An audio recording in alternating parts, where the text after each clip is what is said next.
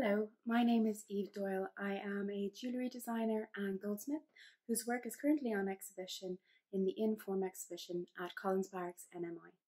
Today I'm going to do a little demo on fold forming. So that's taking flat sheet metal and putting tracks into it, be it with a file or with a saw blade, which allow for folding points in the metal.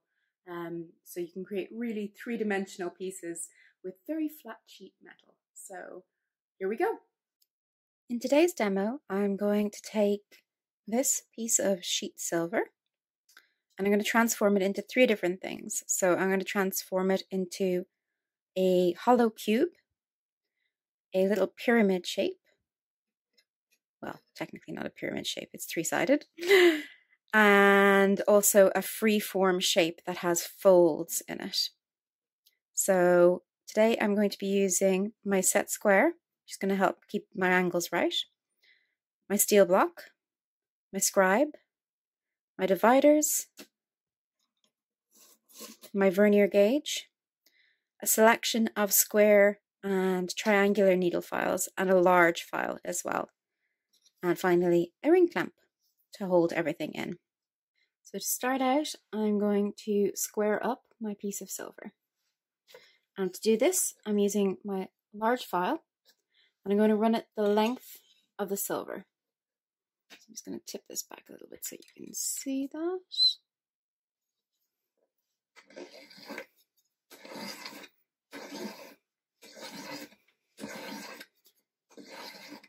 Now, this piece was obviously cut on a guillotine, so it's fairly straight already. The only thing to check and see is if it's angling up here. So if I'm causing the file to hit it at a slight angle. But that looks pretty good. Check both sides, all good. So I've got my square end here. So that can go on my set square. And then I'm abutting it. So I'm pushing it up against this piece here. I'm checking to see if I can see any light coming through. And I can't. That's just the gleam of the light hitting the edge of the metal there that you see. All right, so that's nice and square. So the next thing I'm going to do is I'm going to create my strip that I'm going to cut out for my cube.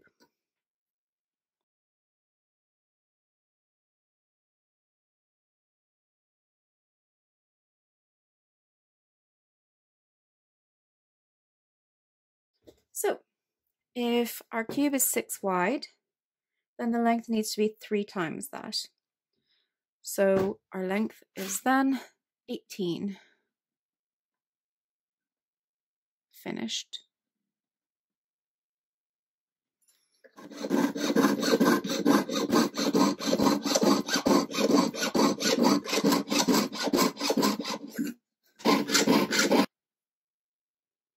That's my second cut.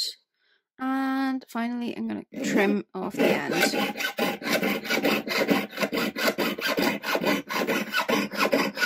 I'm going to file these up so that they're the same.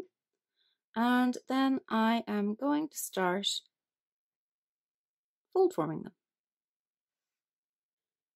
So now, using the vernier gauge, I'm marking all the way around 1 mil. It's set to 1 millimeter because that's the thickness of the metal. So when you're chamfering is filing something at an angle. And for a cube, you want to create right angles all around. So a 45-degree angle is what you're looking for on both pieces to create your 90-degree angle total.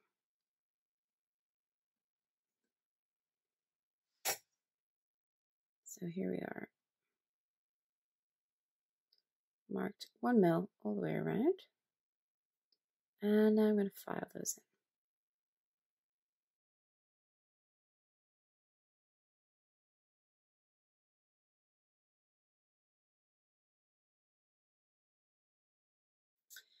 in. Now that the two sides have had their chamfers put on, I have sawed in a line where I'm going to chamfer, file away a 90-degree angle into that.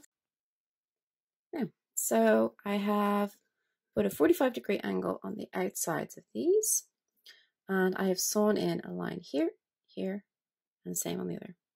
And now I'm going to go in with my square file. So this one is really going to give me a perfect angle for this. So I'm going to use the track that I've made with my saw frame, and I'm going to use that to file in using the corner of the file so that I'm getting a nice right angle edge being put in there, so that when I fold this up, it's going to be at a lovely right angle. So effectively, when this has been filed right, it looks like a teeny tiny chocolate bar. So you can see how the V's have gone in there from the file, how it's chamfered at the edge, tapering away, and it looks like a teeny tiny chocolate bar. And then we start to fold it up. So I'm literally going to do this with my fingers. And you can see it comes into a lovely angle. Here we go with the other side. No. So I would say this one on the left is perfect. This is a little wide. So I'm going to use my saw frame and cut through.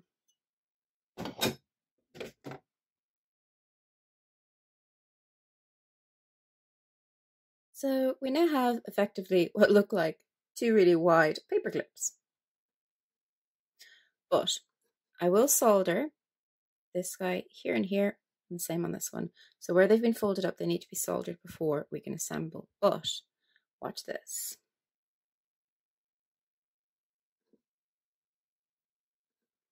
Very satisfying. So you'll see that piece is folded up into a cube. And yes, it needs soldering, but effectively, there you have it.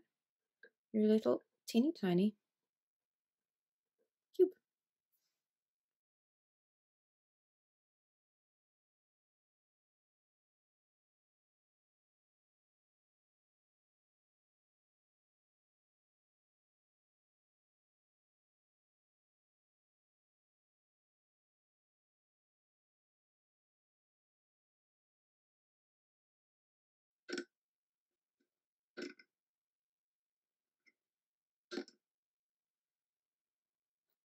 So now for my three-sided,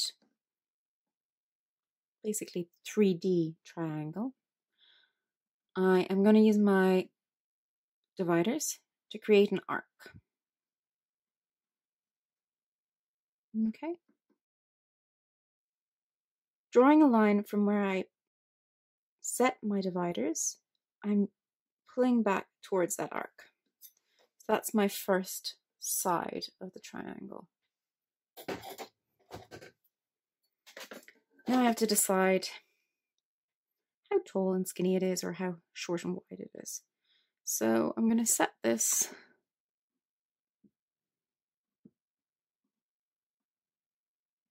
to 7.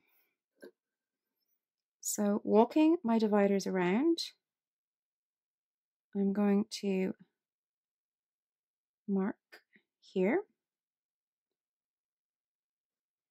here, and here.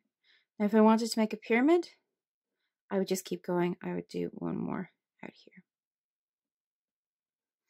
But today we're making a triangle. So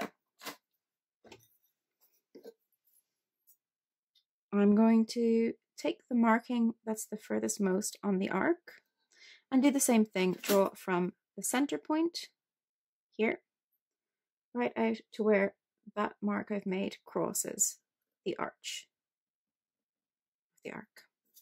So that's another line. Now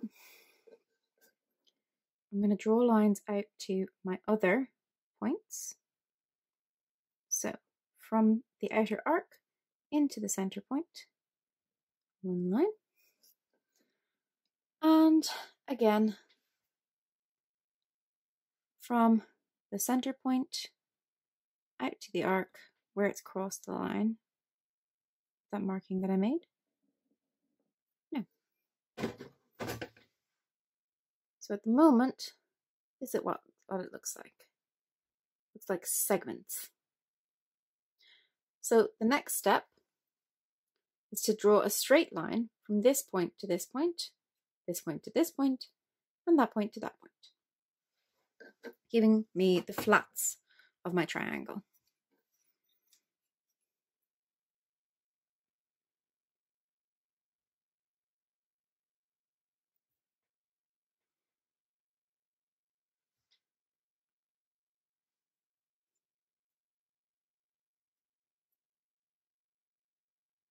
Be surprised how much it actually trims off of these arches to go point to point.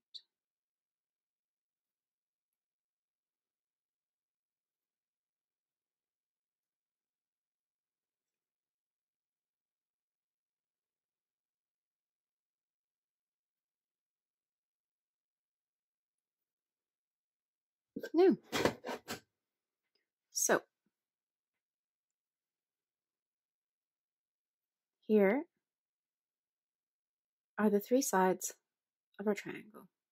I'm going to trim out the outer sides here, here, here, here, and here, and we'll be ready to start filing and starting folding.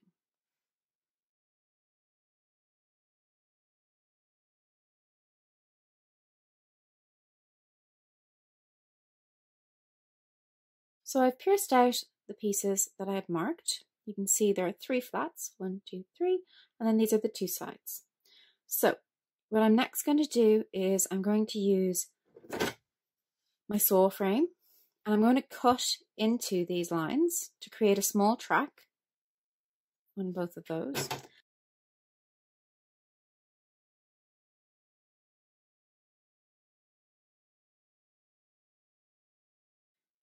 So now you can see that I've started a track on this side. This one just has a slight sawed line in it, but this one actually has been filed away a bit. Another thing you can do is to use a graver. So a graver is a tool that has a sharpened tip that curls away metal as you push it forward. And that's what I'm about to do here.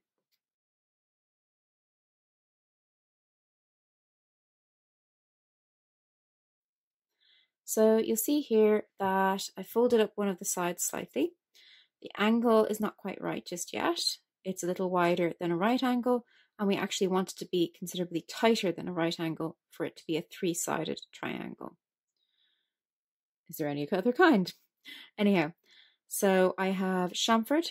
That means I have actually filed away the metal on the edge of this piece at an angle. So this side is still as tall as it was before, but in this section I've filed it at an angle to allow clearance for when that other side comes in. So I'm going to use my saw blade now to cut through that seam a number of times, and each time I'm going to fold it closed more until I get the right angle.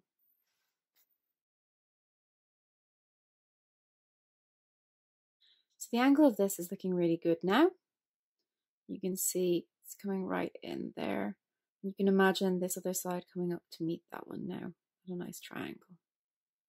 So I'm going to finish this guy off, and I will show him to you again once he's fully formed into his little triangular self. So for my 3D triangle, in order to fold it up fully, and this happens pretty much all the time, I've had to cut the very tip off because you can see metal is actually compressed to such a point where it wasn't going to allow it to come together at the sides otherwise. And I've kind of forced it together with some pliers there. But on the underside, you can see that good triangular shape. And I'm going to solder this now, and then I'll solder a piece of wire onto the top, possibly round wire, and then file it back to my triangular shape. So we're going to solder the sides of our triangles, well, side of our triangular 3D piece. And we are also going to add a cap of round wire that I'm going to file back to create the pointed tip of the triangle. So cutting some solder pallions here. I'm just using a handheld torch for this. because a large torch might melt it because it's so small. So, it's everything fluxed up. Put a pallium onto the top of this guy. Pallium is just the name given to the little squares that we cut the solder into.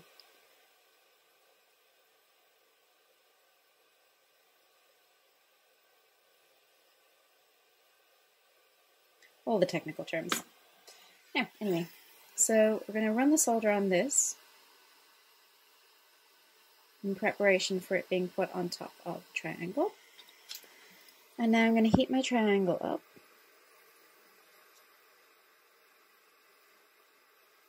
And it's going to take quite a bit of solder because the join is not, perfectly tight at the top, I would say.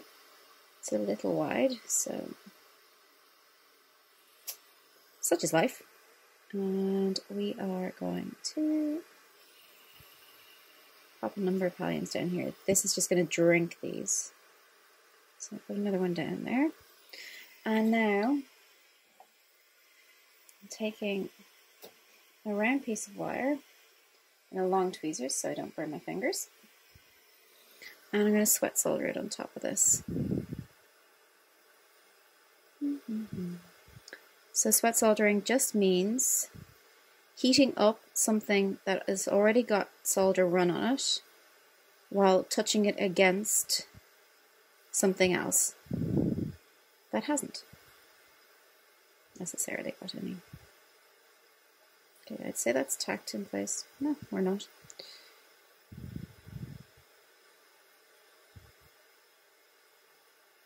So, letting that go, I'm just going to check and make sure that I'm going to get my corners out of it. So coming down to eye level, having a look around at each angle, and turn it around. Yeah, I feel fairly certain that that's going to work. I'll just give it one last heat. Just make sure that it's sitting fully down, and you saw there it moved. That just meant that it was sitting a little high. Yep, that'll do. So our triangle is soldered. So here we are after soldering, and you'll see I've filed back that round wire to a point. So we now have one excessively sharp 3D triangle. It's very hard to see it in this light, but anyhow, that's it from the top view. And that's how it looks from the sides. And you'll see.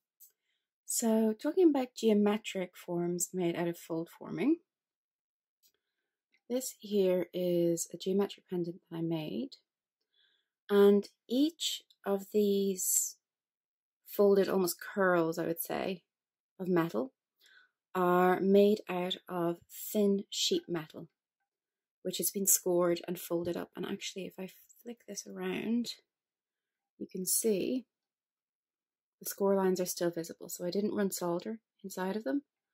I just used them to create the shapes and then actually soldered them one to another to give them the strength to hold together properly. And that's been riveted in place. But you can see how effective fold forming can be. But in order to figure this out, I had to do some research. So when doing more organic forms, we always start out with card. And you'll see these are all numbered and percentiled. So I would have started with them a certain size, and then I would have photocopied it down to scale, printed that, stuck it onto a piece of card, and then trimmed it out, and using a scalpel cut the lines in so I could get a feel for how the metal would fold. So I have a whole slew of these that tell me how the metal will fold. And then these also act as templates. So you'll see that's a trial piece. This is in gilding metal. And these are also trial pieces to make sure that what I saw in card would translate into the metal. So using one of these templates, I am going to cut out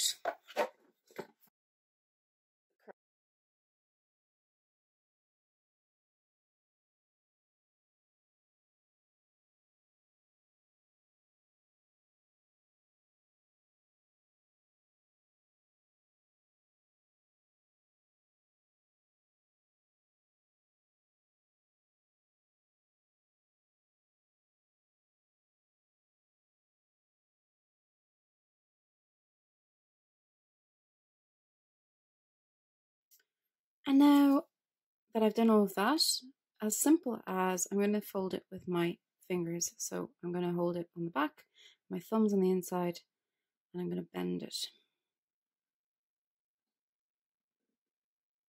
I can use my bench peg for some leverage to get a stronger angle and bend it right up. So depending on how extreme you want it, you can fold it like that. But for me, actually, for those pieces, I just folded them slightly. It gave more of an attractive look to them.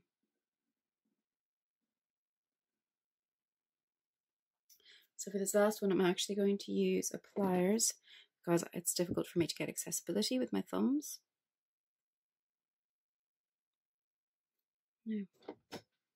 So there you go. I've got a nice curve going on here and these cool faceted looking planes going across. So, and that was the card sample. So you can see, the card is telling me pretty much exactly what my metal is going to become. Good fun, huh? So that's the triangle. That's the cube. And then that's our free form folded piece of metal.